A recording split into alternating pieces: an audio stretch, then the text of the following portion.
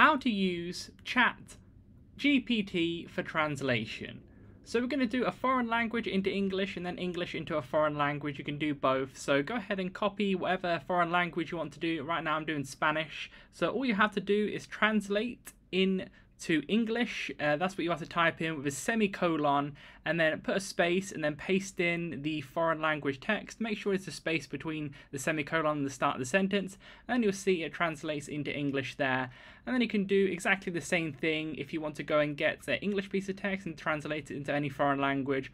All you have to do is go ahead and copy and paste it like you did before, but this time say translate into whatever the foreign language is. So I'll do it into Spanish, do the semicolon again, paste in the text, making sure there is a space between the first word and the semicolon. As you can see, it's going to go ahead and translate it in to whatever foreign language you want it to.